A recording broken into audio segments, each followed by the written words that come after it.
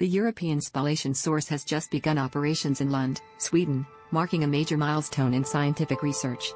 As the world's most powerful neutron source, this facility uses high-speed protons fired at a heavy metal target to create intense neutron pulses. These pulses allow scientists to explore materials at the atomic level, revealing how they are structured and how they behave. By unlocking these secrets, researchers can accelerate progress in areas like advanced energy storage, next-generation sustainable technologies, and even the development of new pharmaceuticals. The insights gained here could lead to stronger batteries, greener materials, and more effective medicines. The project is also a symbol of international cooperation, bringing together scientists and resources from 13 European countries.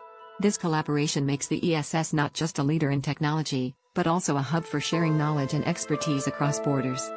With its powerful capabilities, the European spallation source is set to transform how we understand and engineer the materials that shape our world, fueling innovation and breakthroughs to tackle some of today's toughest global challenges.